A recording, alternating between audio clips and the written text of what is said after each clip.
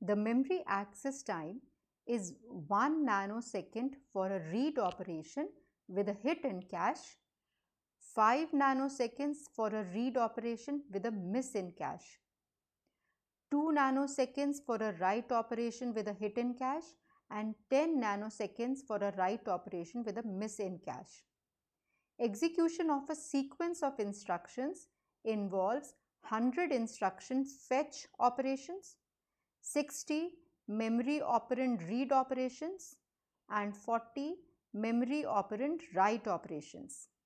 The cache hit ratio is 0.9.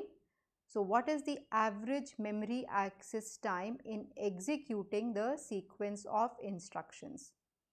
So it's given that for a read operation, the cache access time is 1 nanoseconds if it is a hit. And the memory access time, that means when there is a cache miss, it's 5 nanoseconds.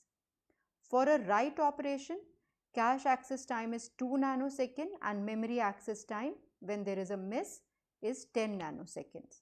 It's also given that the hit ratio is 0.9, and we also know that the average memory access time is given by this equation, hit ratio into the time taken to access the cache plus 1 minus h, which is the miss ratio, into time to access the main memory.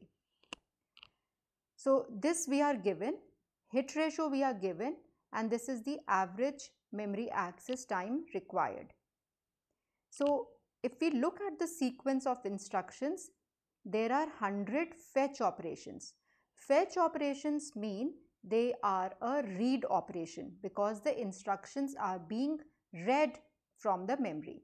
So using this equation and the values that are given for the read, so this is 100, so 100 multiplied by hit ratio into time to access the cache, which is 1, plus 1 minus h, which becomes 0.1, into time for the memory, which is 5.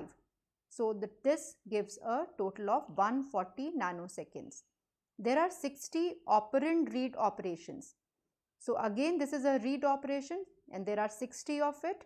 So still applying the same formula and using the values for the read operation, 0.9 into 1 plus 0.1 into 5.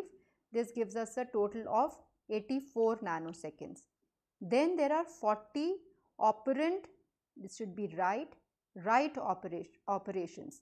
So 40, and using this formula again, now we have to use the values for the write operation. So 0.9 into 2 plus 0.1 into 10, which is 112. So the total time required is the summation of this 140 plus 84 plus 112, which is 336.